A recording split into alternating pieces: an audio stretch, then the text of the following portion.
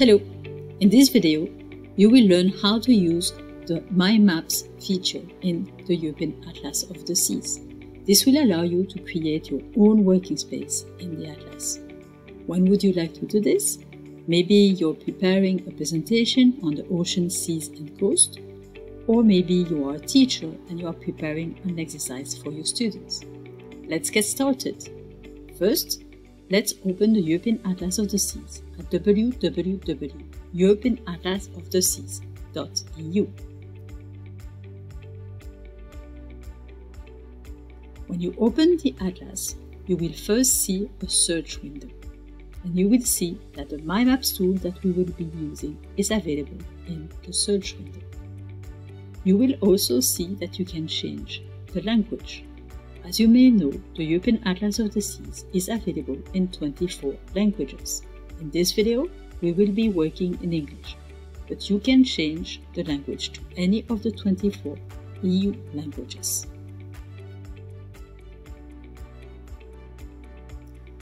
The objective with this tool is to be able to create your own map, save your map, and include some details or some question about the map.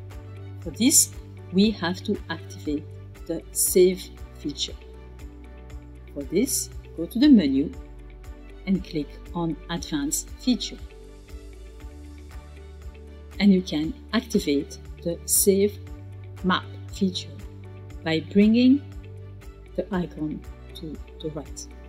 Once you have done this, you will see that a disk appears on the right side of the screen. You will also see that you need to log in. Why?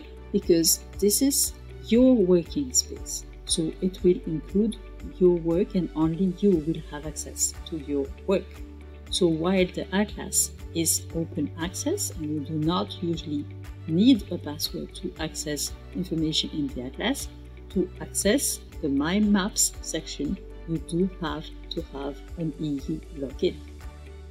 If you do not have an EU login, you can click on Sign in EU login and follow the instruction to get an EU login. Once you have the EU login, you can enter using your password.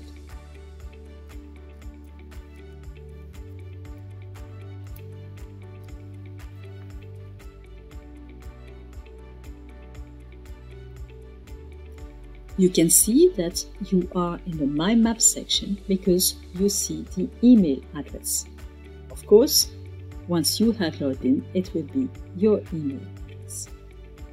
We are now ready to start creating our own map. To do this, we will go to the Layers icon. If we do not want to use the country's map layer, we can delete it from our map.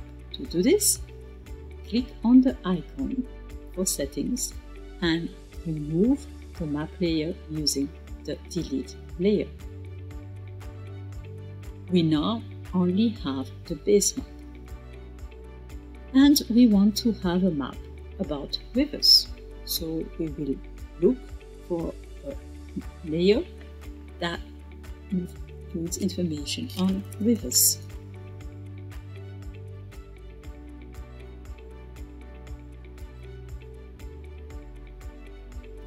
We also want to see the sea names, so we will add another layer with the sea names. You can search for map layers either by typing in the topic, as we have just done now, or by going under Layers and going through the list of the drop-down menu. You will see that by each side of the title of map layer, you have an information icon. When you click on this icon, you have further information about that map layer.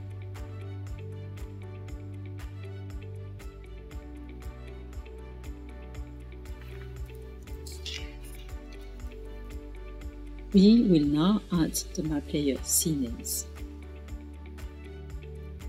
We now have two map layers in the map, but we would also like to know what is the river water flow on these rivers.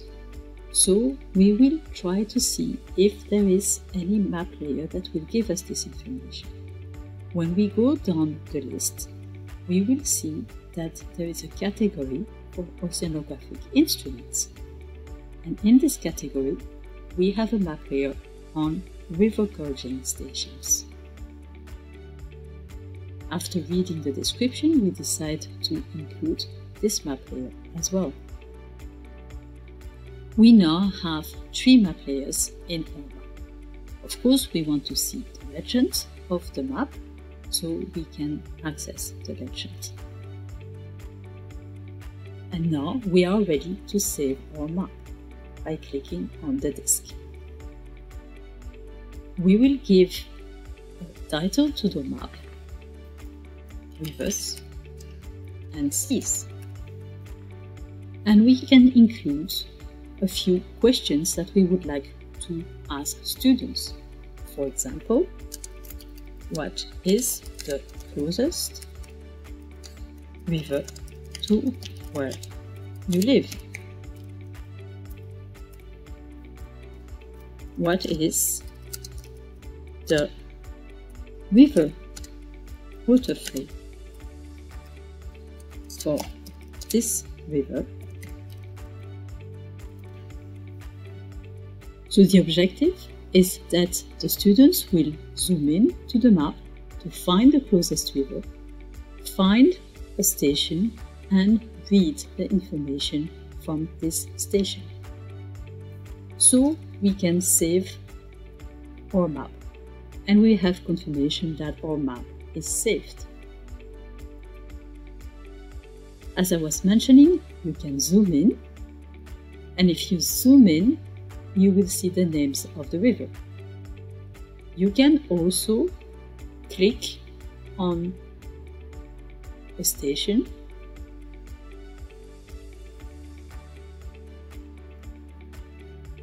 and on a river. When you click on a station, you will see that you get access to platform data. If you click on this, another page will open, which will give you a graph on river water flow. So students can read the information on the graph.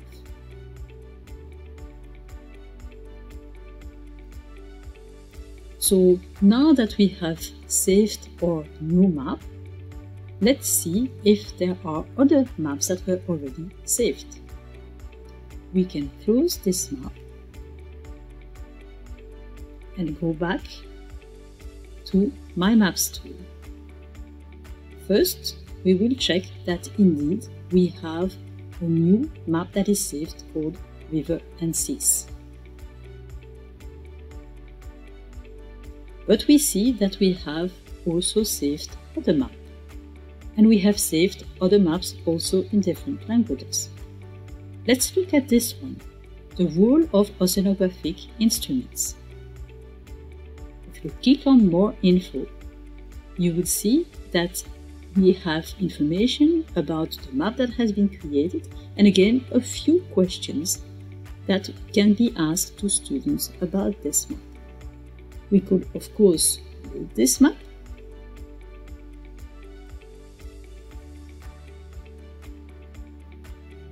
and we can see now that the map that was saved includes 3 map layers on different instruments. And we can also edit the map. So we can, for example, add questions or add comments about this map. Again, we will clear this map and we will go back to the one that we have created together, the river and seas. If you decide that you do not want to keep this map, you can delete the map, or again, you can update it by adding some questions or adding some comments. And of course, you can upload maps. You can go from one map to the other using Next and Previous.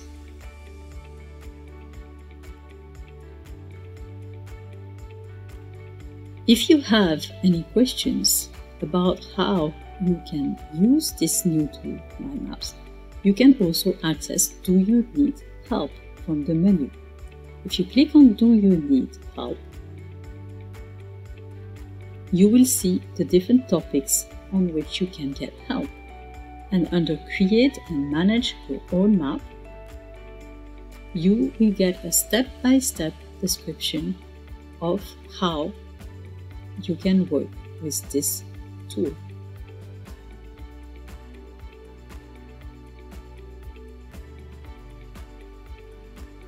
If you have any questions, you can also directly contact the Atlas team by clicking on Give Feedback.